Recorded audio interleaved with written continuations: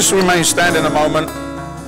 I want to address something to you guys that are here right now, to everyone that's tuning in online, on Facebook, on YouTube.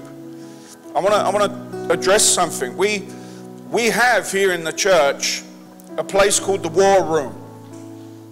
The War Room is a place of intercession, and we have people that pray before the service and during the service, even after the service. People come and they pray, they intercede. And one of the people that is a driving force of that is our personal intercessor. She's a lady of prayer, and she gets some things spot on, man. When she gets a word, sometimes she has dreams, and it's very biblical, and it's spot on, and we trust her. She sent us this at the start of the service as a word from the Lord. I want to read it out. This is not me getting this word from the Lord. This is her getting a word from the Lord, but I trust her. And I want to share this with you. So this is for you guys. It's for us. It's for you guys. And also, how many of you know we have a congregation that watches us online as well? We have hundreds of people watching us live online at any one service. And he says this, I'm going to quote it. I am exposing the conditions of the heart. Some of you will say, I am under attack. But I am showing you the state of your heart so that you can get rid of things in your heart that do not belong. I'm doing greater things now, and the heart is my garden. I am the gardener, and will bring out whatever is not of me in order to fill you to the fullness of myself. I am holy, said I, the Lord of hosts. I will bring to pass all that has been spoken concerning my church. I am the God of covenant.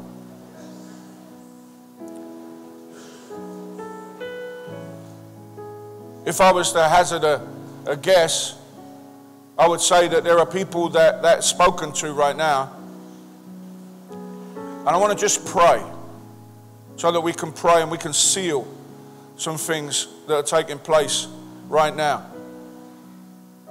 For those of you that are here, for those of you that are watching online, if that resonated with you, if you feel and sense that, maybe things have been a little bit challenging of late, things have been coming out of your life, you've been squeezed, it's easy to say I'm under attack. But sometimes, what if it's not the enemy that's trying to attack you, but it's God that's trying to change you?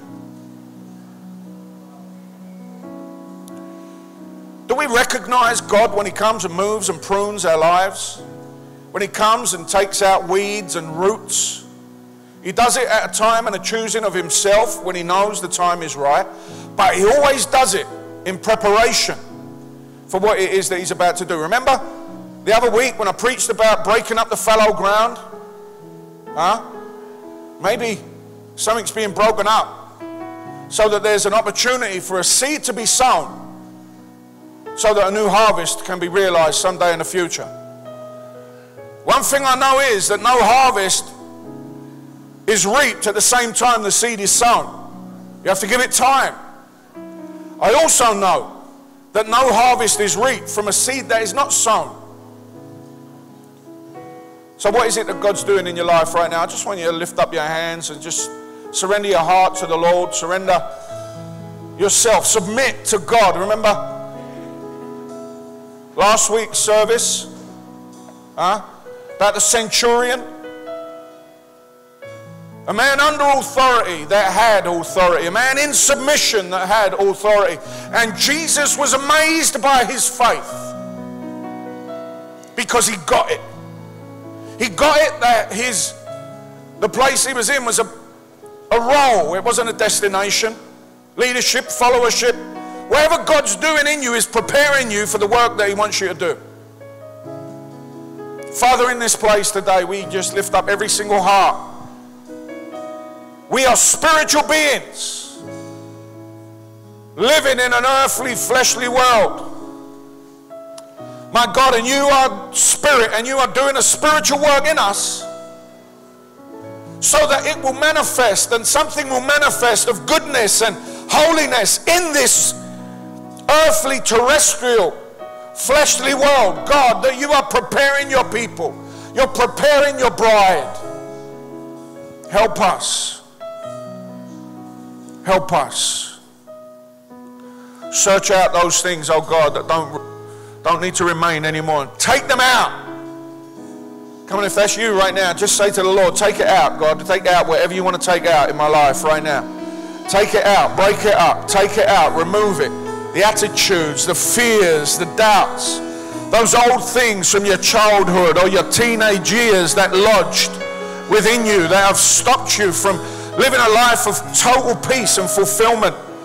Experiences that you've had and things that have crept in from outside, different people's opinions, and a need for this and a need for that, even sin that you've allowed to take a hold and take a root within your life. God, take it out right now in the name of Jesus. Come on, this is a beautiful time right now to get with God in this moment and just say, Lord, here I am.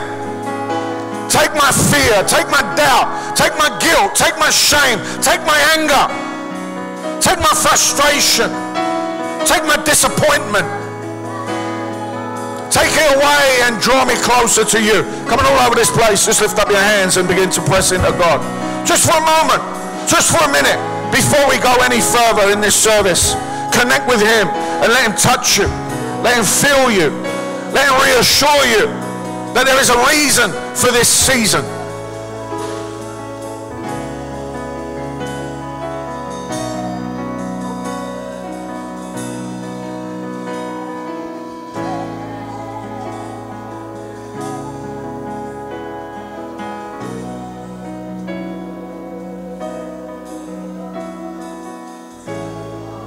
You might not know how to do it, and I'm sensing that some of you don't know how to do this. It's very simple, man. You just lift up your heart and lift up your hands and speak to God and tell Him, Lord, here I am. I trust you. I want to change. Take this from me.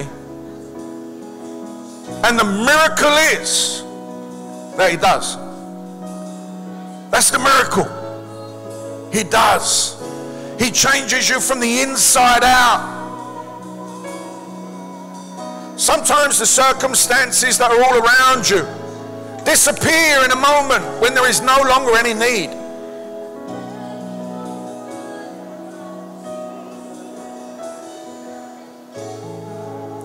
Some things happen because we're living in a sinful world with disease and brokenness. Some things happen because we're living in a sinful state with internal things that take place.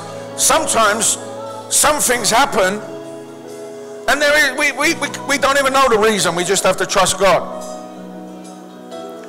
But in all things, God wastes no thing that takes place in our lives.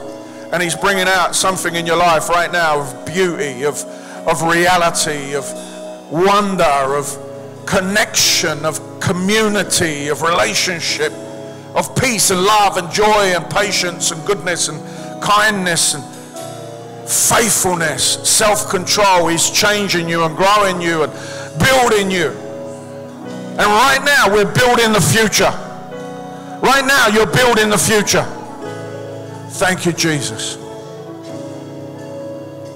Hallelujah. Father, seal this time, I pray, in the name of Jesus. Continue to work upon us. Even as we leave this place, speak to us through the service, and then as we leave this place, even, oh God, continue to work on us, because you love us so much. You delight in us more than we delight in you many times. Forgive us, and draw us closer to you today. We just want to know you and see what you're doing and do that to please you and bring you glory, because we know that you love us. Thank you, Jesus. Bless this time of preaching of your word. May it reach into our hearts. In Jesus' name, amen. Praise God. Amen. Please take your seats. It's good to see you in the house of God. Amen. And I mean, you know, God's moving. Right? Even when I can't see him, he's moving. Even when I don't feel it, he's moving. Huh?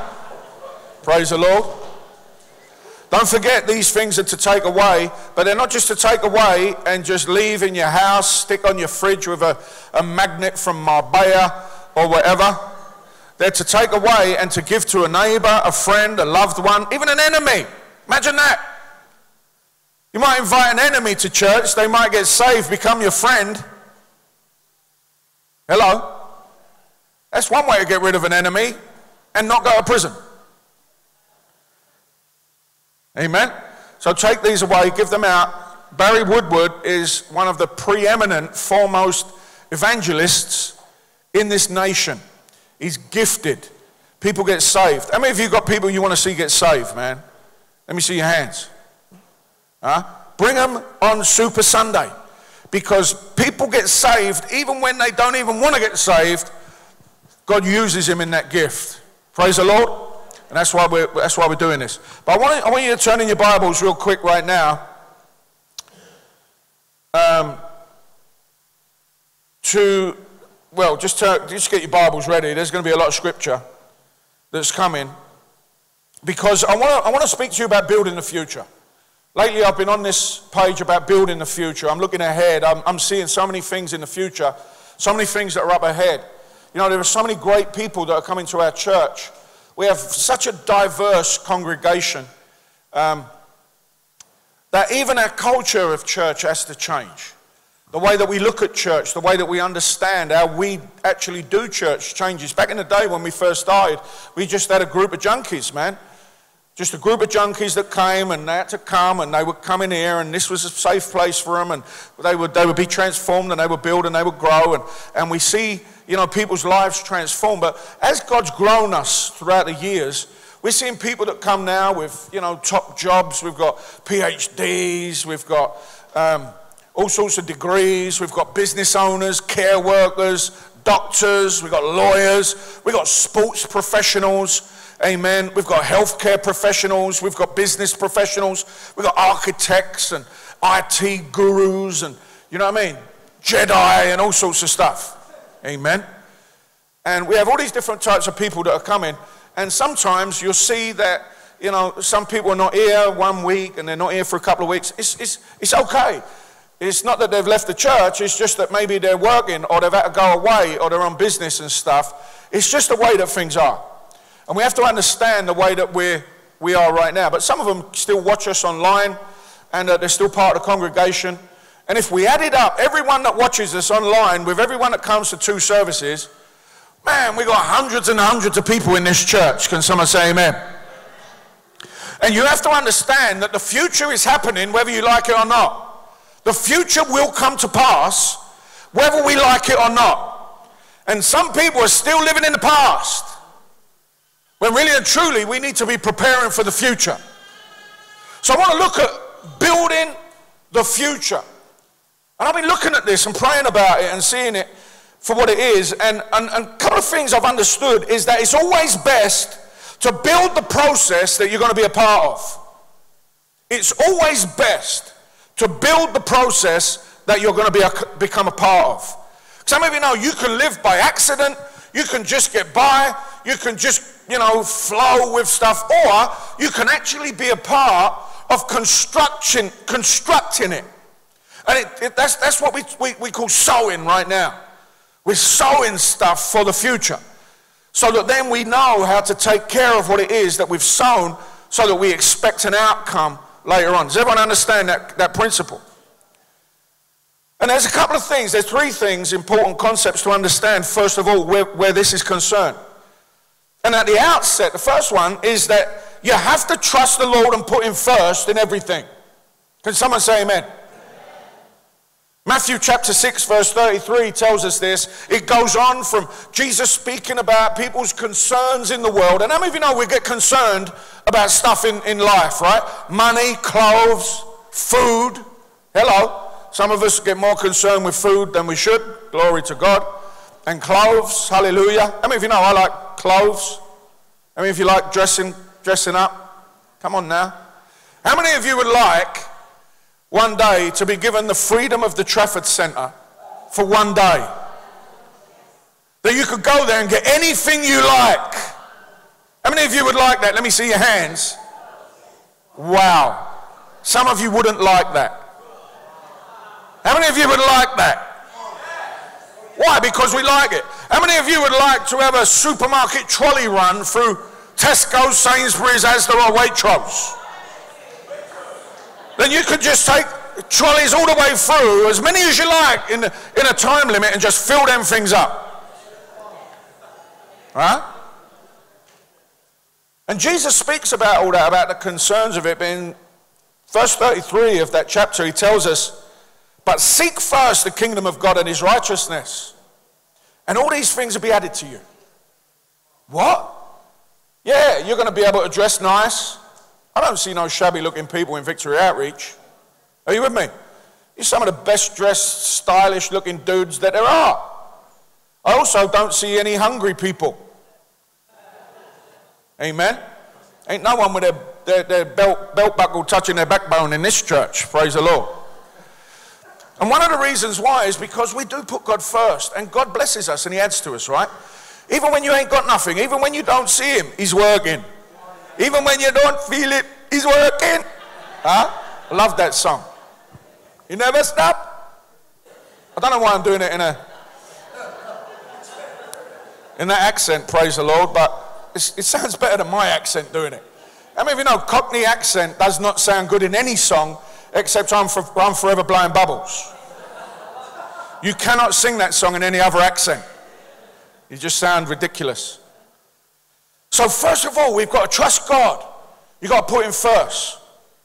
You might think that that's an elementary thing, but how many of you know, I guarantee that there's times you don't put God first. You tack him on, you add him on to the end with a little prayer of bless what I'm already doing, God. Huh? Instead of, God, what do you want me to do? Then I know it's bless. The second thing that you have to be willing to keep God's work in the mix of your financial arrangements. This is another thing that bends people out of shape. They don't understand it. Because whether you understand it or not, you're paying into the system. You know what the system is? The system is what you're educated from a child to become a part of when you're an adult. That you're educated as a child to get into this system where you become a cog in a wheel of big business, of government, of all of those things that really make up civilization. But the system, you've heard me say it before, can be abused. We can just fall into it. Some people can be the tail and not the head. But you have to understand how the system works. And whether you like it or not, you're paying for the system. You're paying into the system. Right? You're paying tax on everything. You get taxed for your wages. You get taxed for driving too fast. You get taxed for this and taxed for that. Parking in the wrong place. 1 inch over the line. Amen? The system has ways of getting you to pay. Can someone say amen? Driving too fast is against the law. So that's a different thing. But you know, £100 for going 2 miles over the limit, come on, liberty taken. But whether you understand it or not, you're paying into this system, and this is the structure that keeps us all in our place so that the cogs turn. We're all part of that. Huh? And that's not necessarily a bad thing, right? We want civilized, we don't want a free-for-all. We don't just want anarchy. But look what Jesus says about this in Luke chapter 20, verse 22 through 25. The scribes and the chief priests, the governmental system of Israel at that time, they were trying to trap him and they were trying to mess him up. And they asked him this question: is it lawful for us to give tribute to Caesar or not? Caesar was the emperor that was in charge of the Roman Empire that Judea and Israel was a part of at that time. So he was the big cheese. Their government controlled things. Is it lawful for us to give tribute to Caesar or not? But the Bible says that he perceived their craftiness and said to them, show me a denarius. Denarius is a form of money. Whose likeness and inscription does it have? They said, Caesar's. He said to them, then render to Caesar the things that are Caesar's, and to God the things that are God's. So you're part of this system. You have to pay tax and all the rest of it. But don't forget God's business in the mix of your worldly business. Amen? And that also includes money. And then the third thing is that we have to have the mindset that everything we are and everything we have belongs to God. As soon as I said money, it was like the oxygen was sucked out of the room. People just went like this.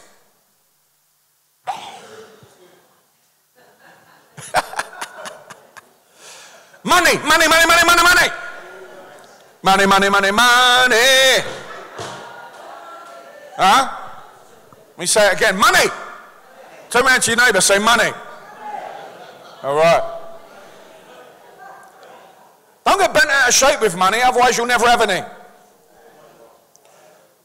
If you're uncomfortable with talking about money in church, then don't think that you're going to be comfortable having money outside of church.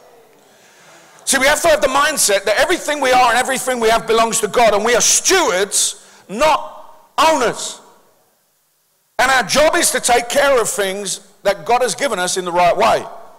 Luke, again, quotes Jesus in chapter 12, verses 42 through 44. And it says, and the Lord replied, a faithful, sensible servant is one to whom the master can give the responsibility of managing his other household servants and feeding them. If the master returns and finds that the servant has done a good job, there will be a reward. I tell you the truth, the master will put that servant in charge of all things he owns. That was in the New Living Translation. In the New King James Version, it says steward. A steward. In the NIV, it says manager. In the Greek, the word is oikonomos.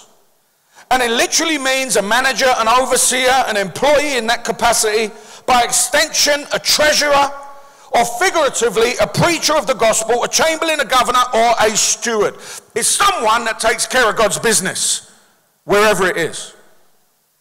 Looking after God's stuff is key. And when we do it right, we get a reward from that. Can someone say amen? We see this in the timeline of VO Manchester right here.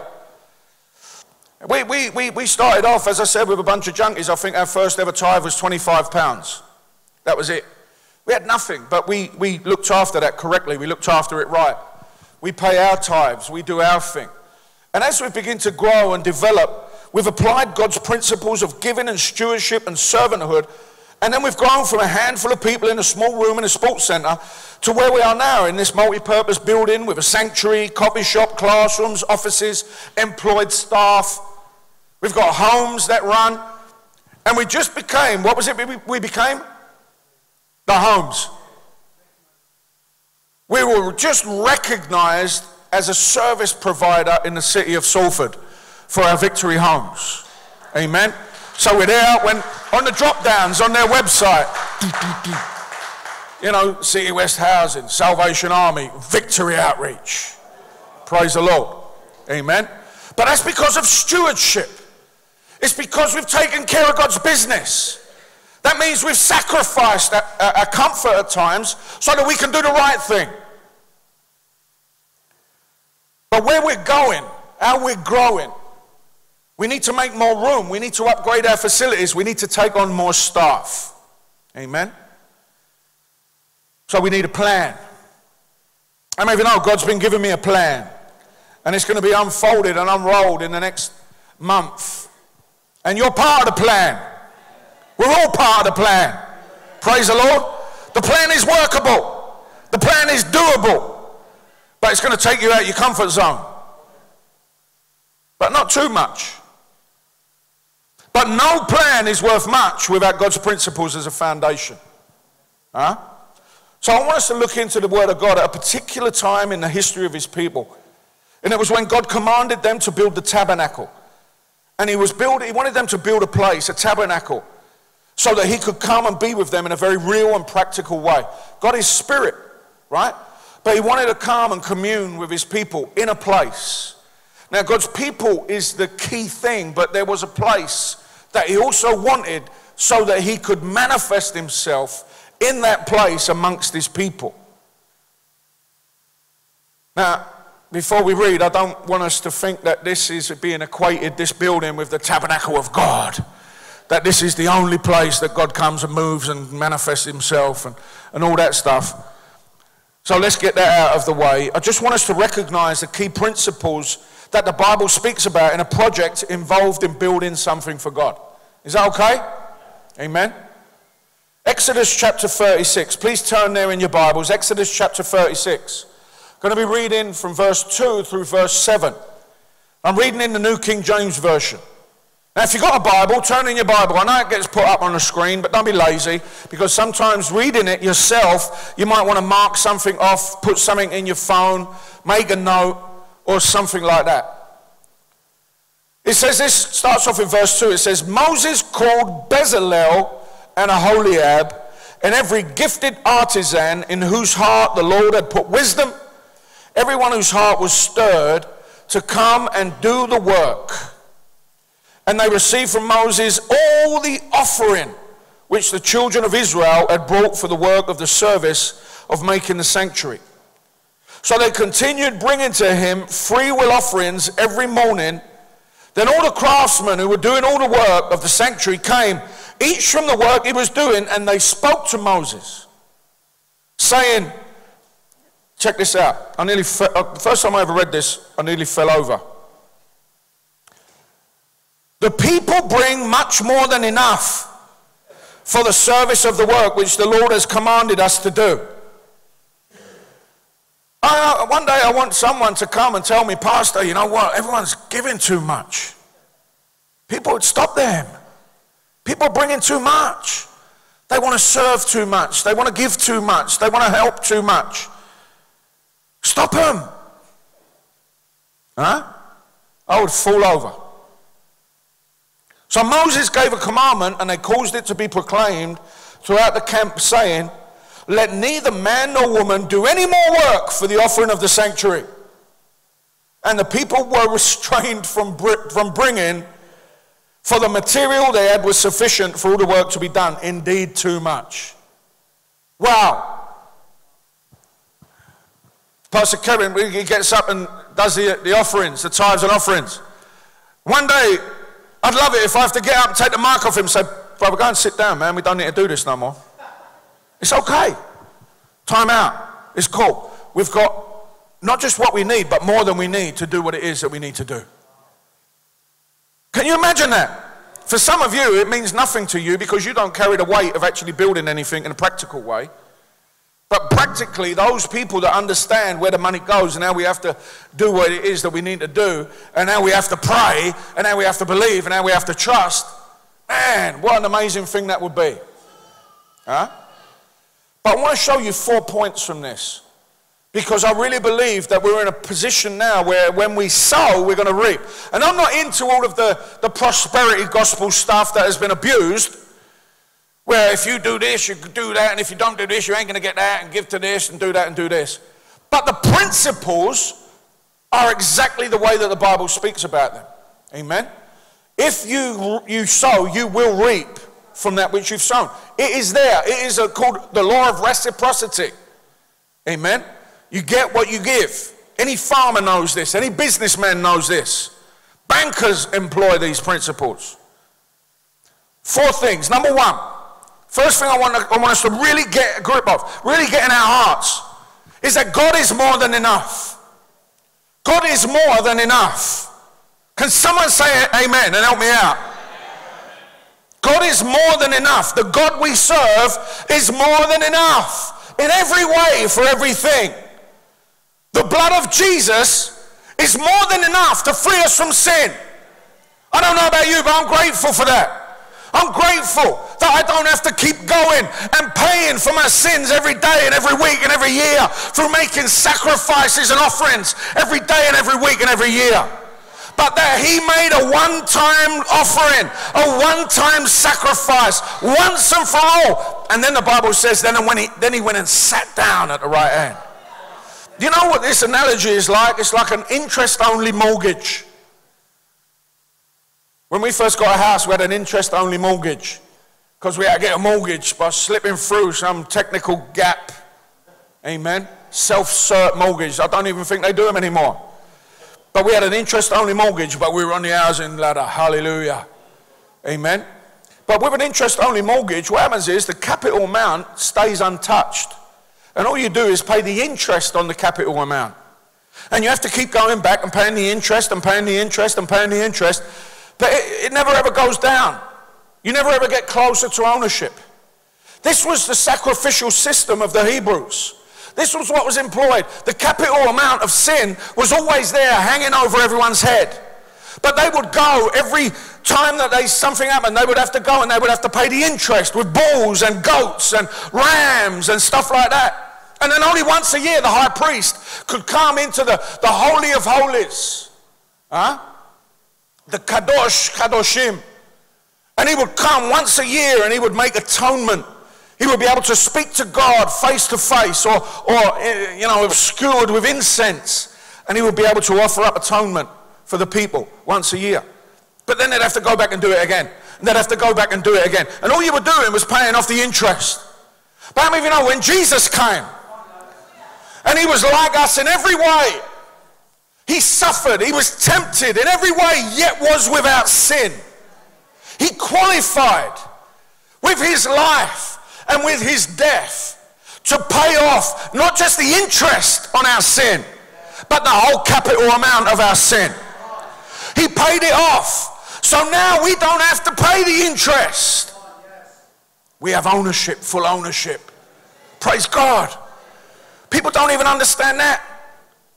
They think, well, I've sinned, I've got to go through hoops. No, you just have to repent, change your mind, go back to God, ask for forgiveness, come under his blood, understand that he's paid it all. Where people get tripped out is that they keep going back and hiding and trying to do it themselves. But Jesus has paid it all off. The blood of Jesus was more than enough to free us from sin. The word of God is more than enough to transform us. You get a word, you get a scripture, and you take that to heart, and that word starts working in your heart, and it starts changing things. And you look in the mirror of God and his word, and you see things that don't belong there anymore, and you say, God, take them. But you wouldn't know what needed to go unless you saw the perfection that you could have in the future.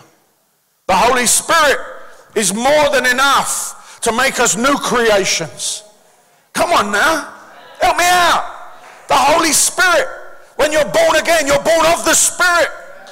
Spirit comes in, changes us, fills us, connects us to God, makes us new. And then he takes us all the way through. He's our teacher. He's always there. He's always with us. And he empowers us. Wow. Gives us passion and gives us abilities that are beyond their natural abilities. It was the Holy Spirit and the Word of God and the blood of Jesus that set me free from 10 years of heroin addiction. It wasn't anything else around me. It was what was taking place in me that worked its way out. The plan of God is more than enough to keep us growing forward to a life of eternal fruitfulness. You know when you were born, but through God you start to understand why. Why am I here on this earth? Why? What is my purpose? What is my meaning? All of this is because God is more than enough. The grace of God is more than enough to keep us saved and serving God. Or when things get tough, he's more than enough. Come on now. Let's write a song about that. Come on, write a rap about that. I ain't going to do that. Shall I? No, I'm not going to do it. When things get tough, he's more than enough. Hallelujah. Ain't no bluff. It's all good stuff. Huh? When the going gets tough. Huh? It's more than enough. Praise the Lord. The amazing thing to me is that he doesn't need us to do anything. God don't need us to do anything. Are you with me? What a buzz. He don't need us. He's all sufficient. But the beautiful thing that blows me away is that he gives us the privilege to be a part of his plan. And when we realize this and when we make ourselves available to be used, God uses us. He does. Second thing, God uses people like us. God uses people. He doesn't need people, but he uses people. He partners with us. What an amazing thing that we should be partnering with the Holy Spirit, the one that hovered over the waters. That we should be partnering with Jesus, the Logos, the Word of God, the one who upholds everything, that everything was created through. That we're partnering with the God of all creation. Us little peanuts on the earth, little ants. But God uses us. Throughout scriptures, we see God using people to do his work on earth. Noah built the ark that saved the world. Praise God, man. Noah, a man, built the ark that saved the world. From that ark came out all of your ancestors. Huh? And I'm not talking about the animals. Praise the Lord. Abraham went on a lifelong mission trip to prepare the way of faith for his people, God's people later on. Moses led God's people out of slavery and through the wilderness. David united the people of God into one kingdom. Solomon built a temple for God's glory. The prophets represented God upon the earth. And the apostles followed Jesus. And then he sent them into the world with his message. And then there's us. Then there's you and me. Living epistles. Huh? Written on our hearts. The truth written on our hearts. When you go out and you speak to someone about Jesus, you're like Paul. You're like Timothy. You're like those people that received from him. You go out and you represent God in front of all the people. Amazing. God uses people. In this historical account in Exodus, we find him using people to finance and build his meeting place. And you'll notice that if you read the account, that all the necessary stuff didn't just appear supernaturally. An angel didn't just come and provide it.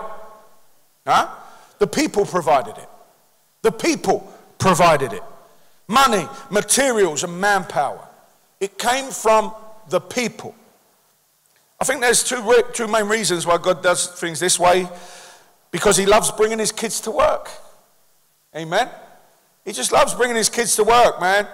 Come in, son. Come in, daughter. See what it is that daddy does. Huh? Amazing.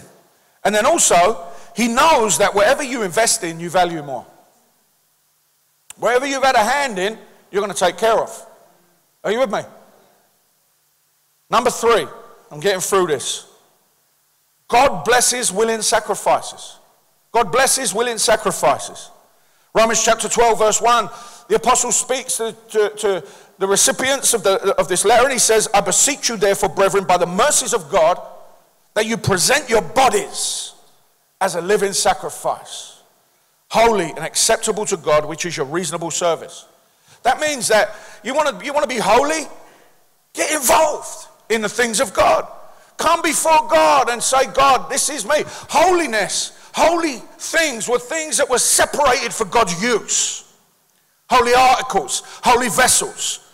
They weren't just off on doing their own thing. They were set apart for God's use. How many of you want to be holy? See, there ain't no option. God says to his people, you shall be holy as I am holy. He don't give us an option. We try and take an option that's not even there. Huh? Well, no, I don't fancy doing that. Oh, tough. You're either in or you're out. Are you with me? You're either holy or you're unholy. And the way to become holy is not just to try and live sinlessly. Huh? You know, there's only one word in the Bible that says sinless. Anamartos. And it's when Jesus is brought this woman who has been caught in adultery, and they say, what do you think of her? And he's writing stuff in the dirt. probably writing down all their sins. And then he says, if anyone among you is an hamartos, cast the first stone. Without sin, without the capacity to sin, sinless. It's the only time in the Bible that that word is used. But you go through the book of Hebrews and you see the word perfect. You see holy. You see sanctified. And we can become perfect because of him. It's in your position, not your performance. Oh, you ain't catching this. Your performance comes from your position. You don't perform yourself into your position. You don't have to be sinless before you can be holy. You come and you commit yourself to God, and then as you are set apart for his purpose, then all of a sudden things start to fall in place and you start doing the things that they should be done. Help me out. Huh? See, when your life is already a willing sacrifice, your wallet or your purse or your bank account can easily follow. People that don't give, are you really a holy, willing sacrifice? See, God don't force anyone. He's not a tyrant. He's all powerful. He's all sovereign, but he's yet a loving father. More often than not, things don't get done in God's kingdom, not because of inability, but because of unwillingness. Unwillingness. Huh? Not willing. And that can come about through simple immaturity, rebellion because of sin or a hard heart. It can come about because of a lack of knowledge of the need or how things work practically. And you'd be surprised how many people don't think about the practical needs of running a church. They just turn up, and that's cool. But several times, God has revealed that he's looking for willingness. Exodus chapter 35, verses 4 and 5 says, Moses spoke to all the congregation of the children of Israel, saying, this is the thing which the Lord commanded, saying, take from among you an offering to the Lord. Whoever is of a willing heart, let him bring it as an offering to the Lord, gold, silver, and bronze. Some people, when they complain about tithes and offerings, they say, well, it's all about corn and wheat, animals. Well, no, it's not. In this instance, it was about money. It's all about everything.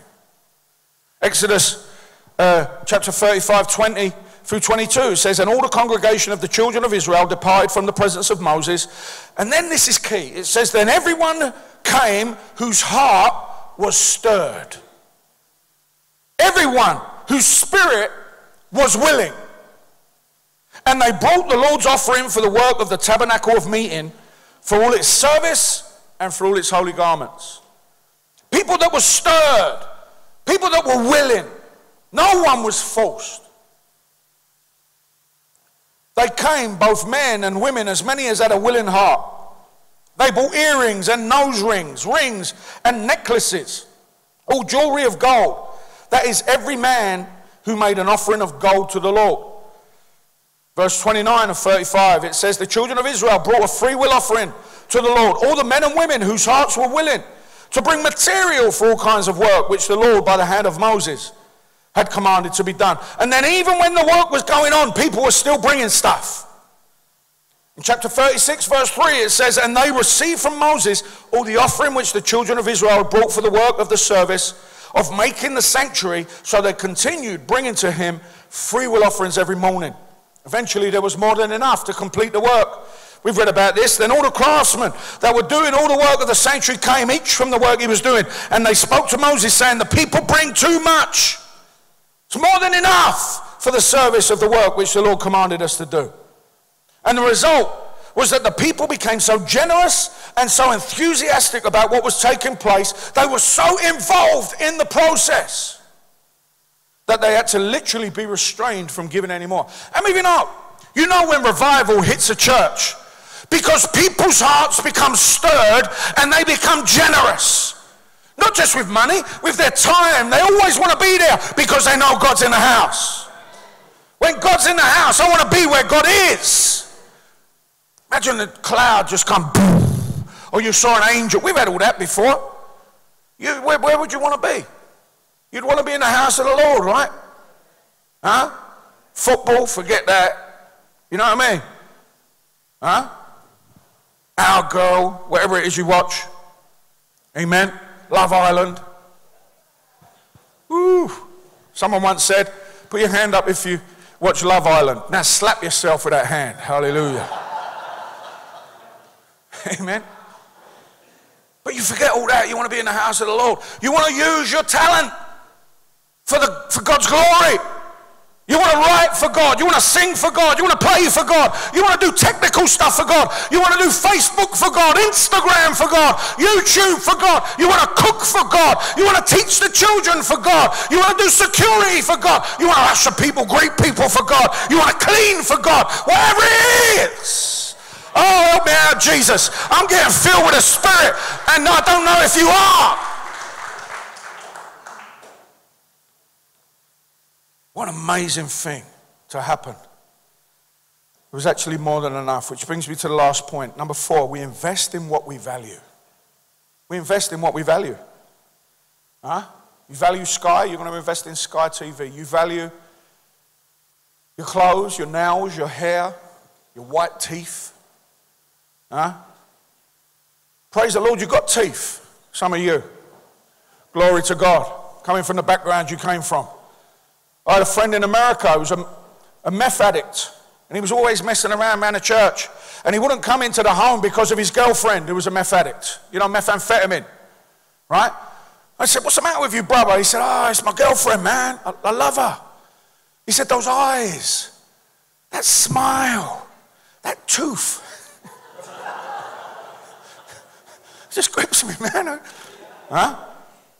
But we only give how much we think of the work of God and the God of the work. An atheist, I know, makes this comment. He always does this. He made this commonly mistaken statement, right? He said, how comes when the church needs money, the people are asked for it? But when the people need money, the church tells them to go away and pray for it. You ever heard that? Huh? And what a bad concept. What a misunderstanding. What a wrong concept. Something that can be crushed and folded like a wet biscuit. Right? Here's the thing. The mistake he's making is twofold. First, the church is not just a building or a place you go to. If that's your mentality, then you're into churchianity. Huh? It's not just a place. It's not just a building. The church is the people. The church is you. And the church is me. The church is us. So when we give, we're actually providing for ourselves. You're providing for your kids to be educated. You're providing for your drug-addicted son to be set free, or daughter to be set free. You're providing for an education. You're providing for a community. You're providing for eternity. And then the other thing he gets wrong about this is that there's massive help from the church community in terms of the people. Huh? There's debt advice, there's counseling, there's employment, there are subsidies, and there's even practical help. You know how many people we've helped out financially to pay their rent, to get shopping, to get this, to get healthy, to go abroad, to do what God wants them to do, to come in from abroad, to get their family members in. Do you know how much we do as a church? Not just this church, but the church across this city and this nation. Amazing stuff. So there are two things he gets wrong. But we invest in what we value. Do you trust me? It's very important. You know something I've come to understand? Is people don't leave churches, people leave pastors. People leave leaders. They don't leave organizations, they're neutral things. They leave people. In this church, a couple of people have left us over time. They've come to me, they say, Pastor, I want to leave. I say, you can't. They're like, what? They'll get all chesty. What do you mean I can't? So you can't leave because you never joined. We don't have membership, we have partnership. If you don't want to partner with us anymore, then God bless you. But we're doing a good thing. Why should we come down and argue over here and do this and do that? We're not going to do that. We've got a mission. We've got a vision. We've got somewhere we're going. We've got people to reach. We've got things that we need to do. We've got transformation we need to see come. We've got darkness that needs to be kicked out. We've got the life of God that needs to be brought into situations. We've got God that needs to be brought into situations in the city that we're in the nation that we're in, and in the generation that we're in. top of this misunderstanding, there's quite a tension in Christianity. We say that we believe that God is more than enough, but then we see his church either doesn't have enough or has just enough just to get by. And then we complain that the church is failing and things are falling and that, oh, woe is me. But imagine when there's a vision and a mission, that people want to see God glorified. They want to know that his presence is available. They want to see opportunities and community develop and grow. And so they come and they give and they invest because they value their future. They value what's going to take place. They build the future and they start right now. Imagine that. There will be nothing impossible for God's church. Nothing. Absolutely nothing. We could have the best buildings in the city. We could have schools, we could have rehabs, we could have all of that stuff. It's not because God can't supply, it's usually because his people won't. But when people are given the opportunity to will and invest in the purpose and the will of the Almighty God and they respond willingly, there's no limit on what can be accomplished for his honor and his glory. I'd like you all to stand. I'm not taking up an offering right now. Just letting you know, a lot of you were tucking your toes in, hiding your purses and your wallets, shuffling out a little pound coin or something to flip in the offering basket and leaving all the 20s alone. I'm not taking up an offering right now. This is not what this is about. This is about our hearts.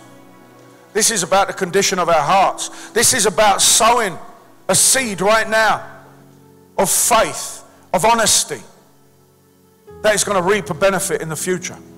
That's what this is about right now. This is your heart. Where's your heart at? Where's your heart at? Search your heart. Let God search your heart.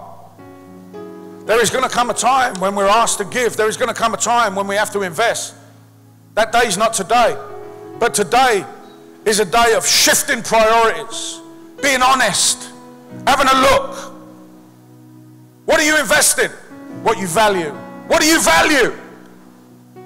As for me and my house, I value the life that I have because it wasn't promised to me. 23 years ago, I became a Christian, and I don't know that if I hadn't become a Christian, if I would be alive today. In fact, even if I would have lasted to the end of that year in 1995. Whether I would have been stabbed or shot, and there's been times when people have tried to kill me out in the world. I bear the scars. I've had friends that have been killed. I've had friends that have hung themselves, killed themselves, overdosed. I have friends that are still in jail now, 23, 24 years later. I thank God every day for his grace and his salvation. And as for me and my house, I thank God for my wife, ex-drug addict, healed of hepatitis, an overcomer of cancer. I thank God for our 2 children that don't ever have to live that life or go down that route. I thank God for the people in this church who have come to an understanding and a knowledge and an experience of the living God. And now your children and your children's children can have a different destiny. I thank God. I value that. I value the fact that God has been faithful. I value the fact that he's never let us down. I value the fact that now some of you are married. Now you've got jobs. Now you've got houses and careers by the grace of God. And so I will give and I will serve and I will sow my time and my talent and my treasure into God's kingdom. And you know the funny thing is, the more I do it, the bigger my opportunities become. I want us to pray right now. Time's done. Father in heaven, in the name of Jesus,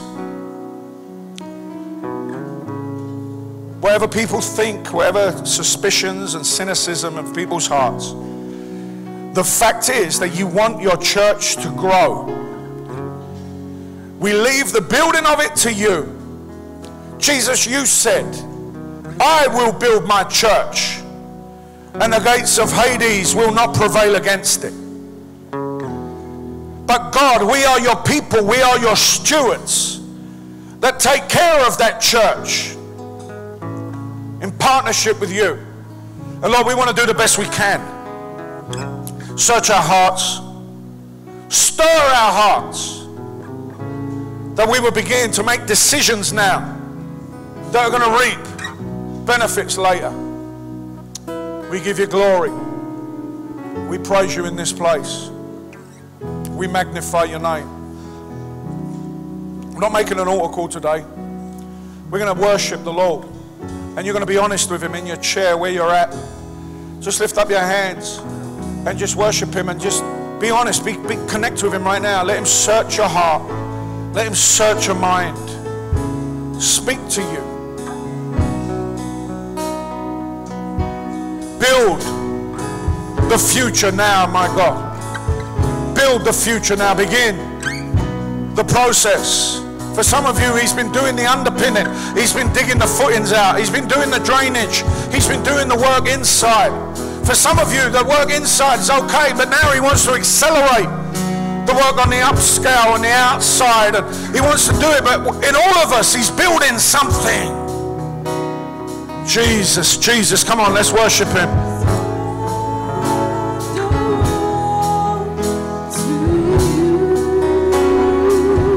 What makes you passionate?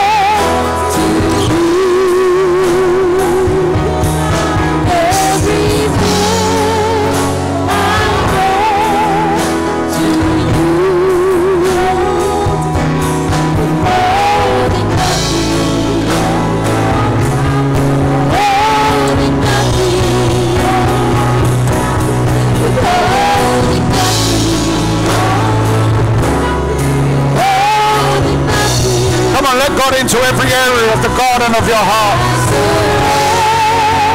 If he needs to prune, let him prune. If he needs to dig up, let him dig up and uproot. If he needs to turn over, let him turn over. If he needs to sow, let him sow. If he needs to water, let him water.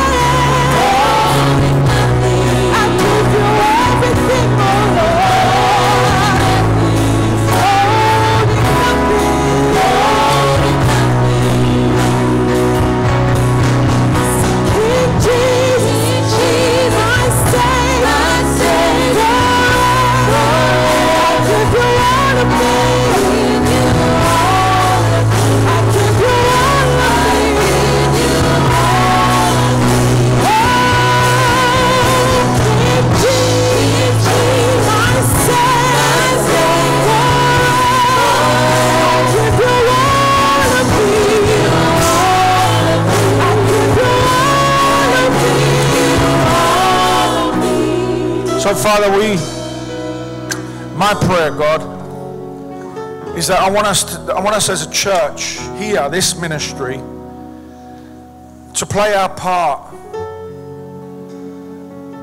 in the move that you want to make in this city and this nation and this generation. May we be positioned and prepared. We're doing everything we can, God, to get positioned and prepared. But Lord, there's a few more things you want us to do. There's some more steps you want us to take. There's some more things that we want to engage with. And Lord, we don't want to miss out. We don't want to miss the moment. We don't want to miss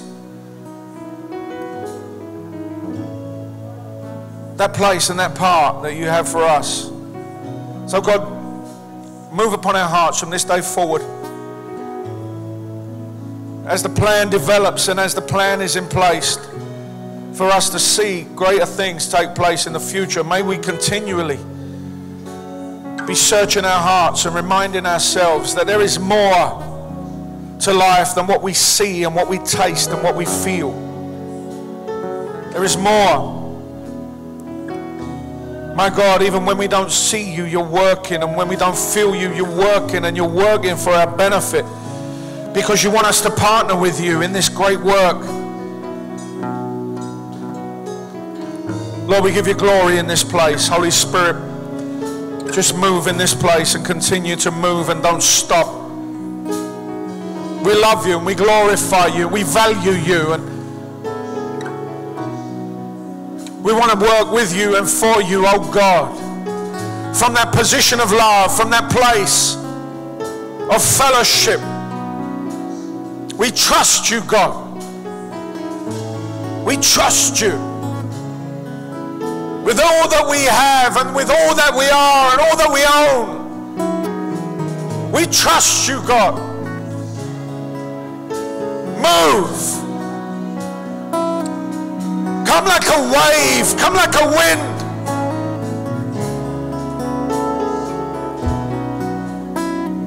We give you the glory for that. In Jesus' name. Amen.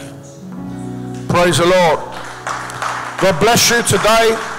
Enjoy the rest of your Sunday. Don't forget, if you're staying up for after the second service, there's going to be food and fellowship and stuff.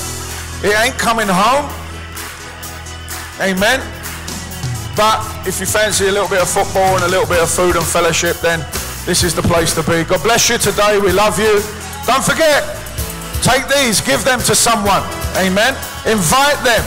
Invite them. Next week, Odsall Park, right? Odsall Park. Take your city. And then the week after that is going to be Super Sunday.